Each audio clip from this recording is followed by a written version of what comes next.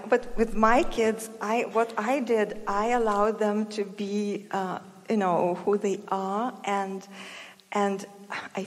I spoiled them, I think.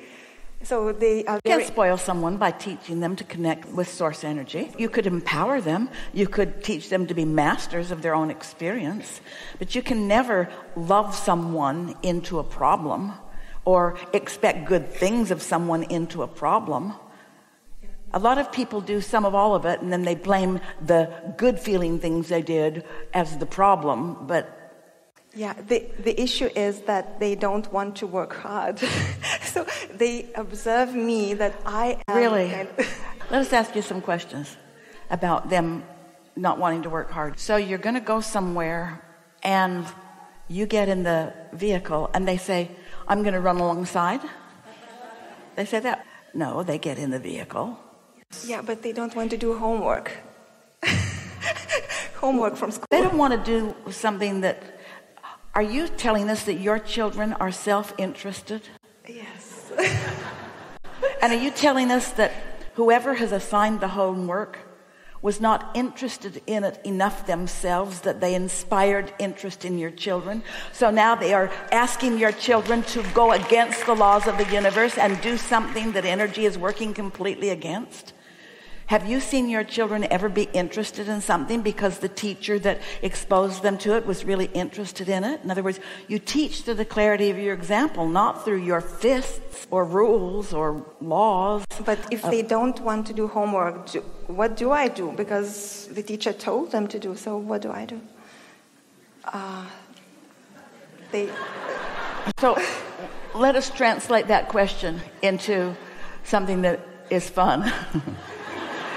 Abraham, do I follow the path of least resistance, or do I follow the path of most resistance? Do I calibrate to something physical that doesn't feel good, or do I calibrate to something non-physical that feels good? So this conversation isn't about what your children are doing or what you say to affect what your children are doing. This conversation, as far as we're concerned, is about what the path of least resistance is for you. What's the path of least resistance for you? Pick a fight with them? Point out that they're lazy? Lay down the law? Ground them? Punish them? So what is it that you really want? Why would you want them to focus on anything? You can call it homework, or you can call it something that they're interested in, a project. Why would you want to focus on anything? Because it's pleasurable, it feels good, it's empowering, it's uplifting, it's fulfilling. Why would you want your children to focus on anything? Because it's empowering, it's fulfilling, it's satisfying, and uplifting. Would you want your children to focus on something that is the opposite of that? But they get the skills, from homework. The skills of writing, doing the exercise. How's it working out? Are you connecting with and utilizing the energy that creates worlds, or are you pinched off from it as you're trying to work it out through words and action? This is the real work. So let's just stay here and let's accomplish a shift in this. So what do you believe about your kids? We'll give you some choices. Do you think that if somebody doesn't push them every step of the way, they will accomplish nothing? No, I don't think so. Do you think that they somehow got here and managed to get completely disconnected from their own guidance system, that they have no inner being connection? No. Do you think that you need to be their inner being since they're not doing a good job of connecting with theirs? Do you see evidence of their connection? Do you know for sure that they tune in to their inner beings? Yes. When you witness that, how is it evidenced in their demeanor, in their behavior? Do you ever see your children high flying? Yes, especially when I'm flying high, they fly high. So how are you going to fly high about this subject? Are you going to train that teacher? Oh, no, I cannot. Can you defy the laws of the universe? No. Can you teach your children to defy the laws of the universe? So here are your choices. they can choose differently than you think is a good idea. And you can allow the contrast by looking at something that keeps you in alignment, or you can look right at that and feel bad. Yeah, I think I'm comparing with other kids because others are writing nice and, are like really, really good in many things. But my son... But you see what you're doing? This is a good conversation. You're focused on manifested results. If you'll just do what the teacher says that you're supposed to do, then you'll write better and you'll get better grades. But Mom, I don't want to. Well, I want you to want to. But Mom, I don't want to. But I want you to want to. I want you to make yourself like something that you do not like. I want you to disregard your own guidance system and just do what this teacher, and for that matter, anybody else that's bigger and stronger and holds more position. I want you to just do what other people tell you that you should do in order to be on their list of good people. I want to teach you conditional love in this life. Now we know, we got as strong as we could on that because we know, you don't want any of that. So what is it that you do want? I want my children to tune into their guidance. I want them to know the difference between when they're in the flow and when they're not. I want them to recognize an inspired moment.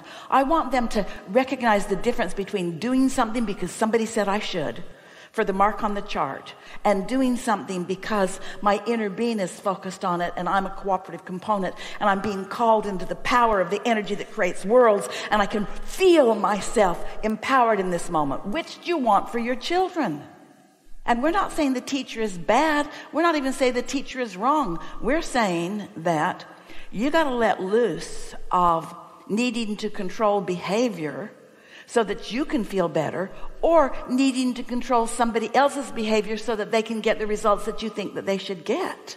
That's what we were talking about, self-interest. Do your children have more than one teacher? Yes. Speak of the one that really doesn't want to do homework. Oh, both. Both? Pick one of them. How many teachers does that one have?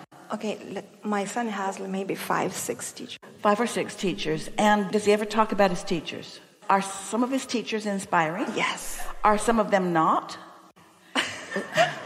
So the ones that are inspiring aren't the ones we're talking about here, are they? Yeah. So the ones that are not inspiring are the ones we're talking about. So this whole conversation is this. Abraham, my son, brilliant and often connected, tuned in, tapped in, turned on, has a teacher who is not, who is going about life the hard way. Should I teach my son to follow that teacher the hard way? Or should I encourage my son to follow the path of least resistance? He's doing that. It's pretty easy, isn't it? Why did it seem so hard a little bit ago? Oh, do you want to please the teacher?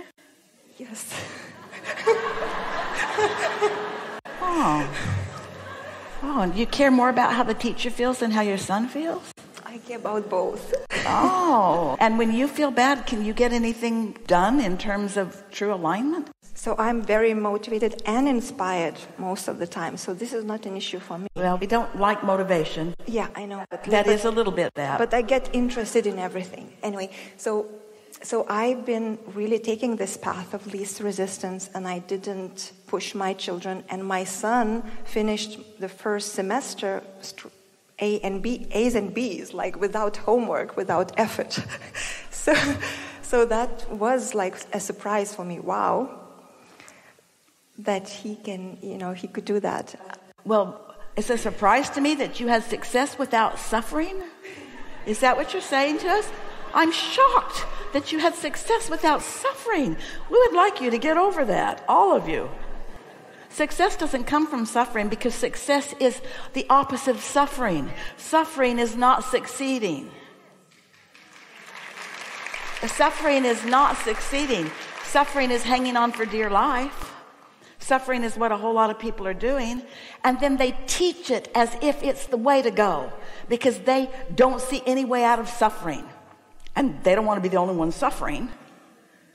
The more somebody is suffering, the more they encourage others to suffer. And the more someone is loving, the more they encourage others to love. And the more someone is having fun, the more they encourage somebody else to have fun. In other words, you don't encourage anything that you're not offering vibrationally. But all of that's neither here nor there. In other words, we don't mean for a minute that there's right and wrong going on there. We're just explaining the laws of the universe. This conversation all day, every day, if you're with us, we're talking about your point of attraction. And if you're talking about your child, we're talking about your son's point of attraction.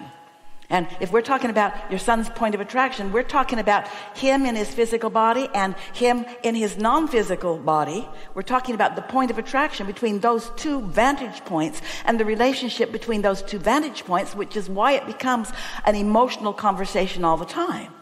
And these days, more and more, we're wanting the conversation to not just be about how I feel. We're wanting you to understand that you can be an observer of things, or you can be an awarenesser of things. You can feel things that you can't see, or you can just prudently and wisely and sufferingly and determinedly, you can just look at what is and look at what is and look at what is and look at what is and notice it and talk about it and compare it and complain about it and make rules about it. You can just keep looking at what is, and in the process of that, you deny yourself all this motion, all this enthusiasm, all this energy that is calling you. That's suffering. That's what suffering is. Suffering is having evolved and not going. That's what suffering is. So 99% of the teachers on this planet encourage suffering. You want to be over there, and this is how you do it. Deprive yourself of sleep. Deprive yourself of fun. 99% of teachers, you know why they teach that? They're not sleeping and they're not having fun. They're struggling. They feel like a victim. They feel like a victim, and you should strive. If my students will suffer, I'll be vindicated for my suffering. No, you won't. You'll just encourage suffering. And when they graduate, they won't remember you as something good about school. You see? Yes.